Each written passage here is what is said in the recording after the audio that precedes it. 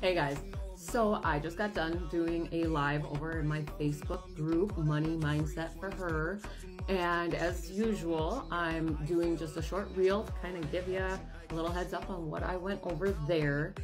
So although I do go over in depth in my 16-week Money Mindset Reset course about building your credit back up, here's just a few little tips.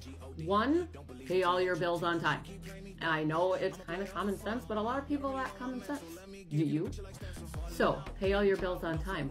They can report on your credit report that you are not paying your bills.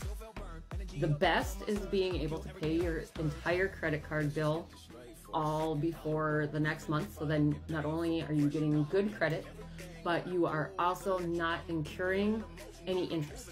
That's bad. Interest bad.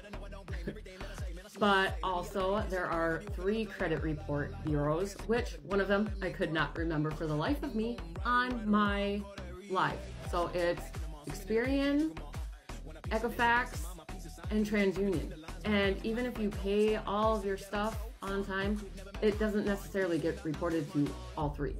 Sometimes only 1, 2, not all 3 necessarily all the time. So if you have bad credit on just one report and you're trying to get a loan, you might not get that loan because they might pull up information on that one credit bureau.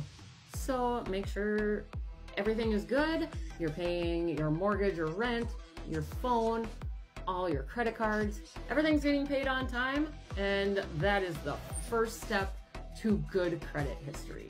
Go find Money Mastery for Her on Facebook, not just for women. Thanks, guys.